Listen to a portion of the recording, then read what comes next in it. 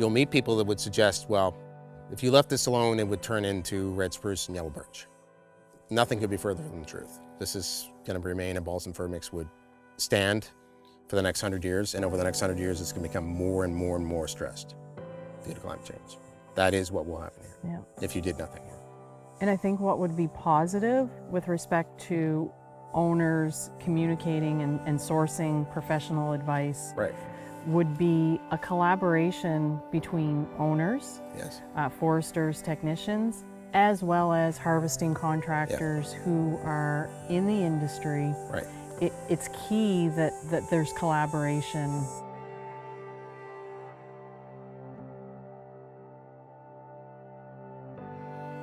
Now we find ourselves in a mixed wood stand. And in this case, we have red maple, yellow birch, some white birch, the occasional ash, and spruce fir. So balsam fir and the occasional red spruce. So you just call out the species and I'll tell you. Okay. White birch. White birch. So historically, people have selectively logged these stands primarily for their softwood potential. 14, 16, and 20. So we have 20 meters square per hectare total. Okay.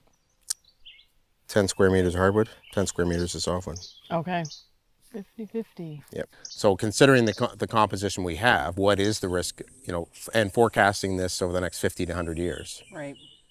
How would you rate this stand in terms of climate change? If an owner was not going to do anything today, the risk is very high. I agree with you. I think it is high risk.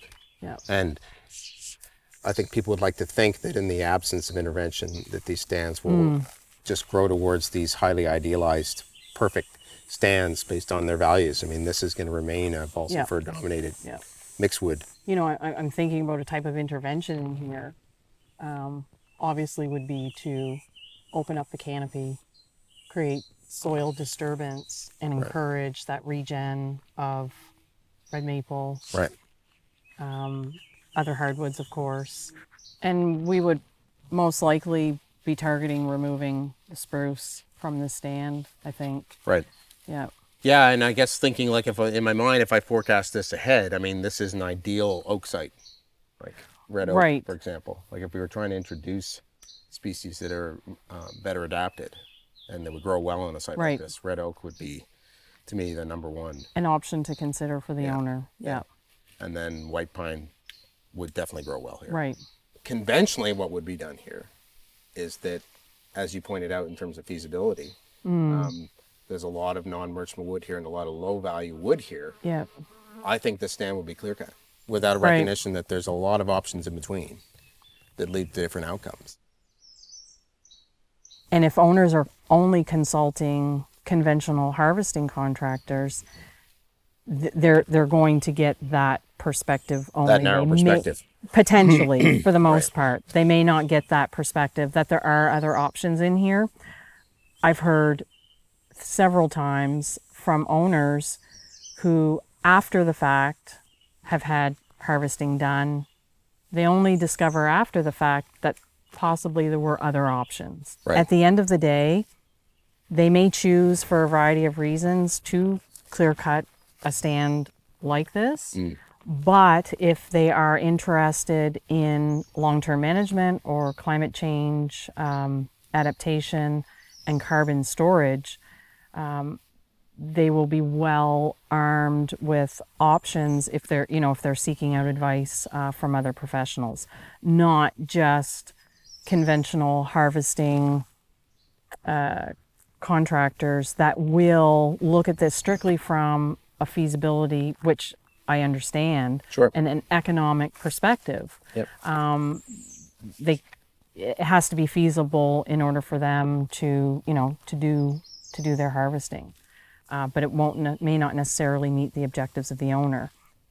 The thing about managing for both climate change adaptation and carbon storage pushes one towards longer rotations and towards retention.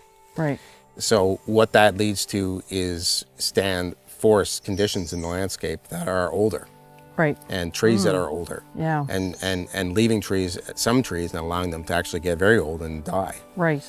And in a world where timber supply is important, and you know, and perhaps even should be, we increasingly have fewer and fewer stands that reach those those conditions and structures. So I certainly think that managing, in particular towards carbon storage, is highly compatible with maintaining some old forest structures.